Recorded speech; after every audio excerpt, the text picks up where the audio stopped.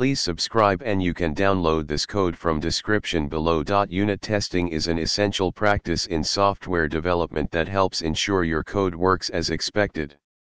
In Python, the unittest module is a built-in testing framework that provides the tools necessary for writing unit tests.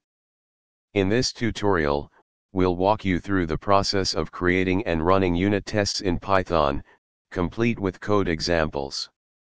Before you get started, make sure you have Python installed on your system. You'll also need a code editor of your choice, such as Visual Studio Code, PyCharm, or any other text editor. To start writing unit tests, it's a good practice to organize your project in a way that separates your code and your test code. A common structure looks like this. Here, my_module.py contains the code you want to test, and test_my_module.py is where you'll write your unit tests. Let's create a simple Python module named my_module that contains a function we want to test and write a test for it. In this example, we import the unittest module, our add function from my_module, and create a test class that inherits from unittest.testCase. We define a test method test_add within this class and use various assertion methods to check if the add function behaves as expected.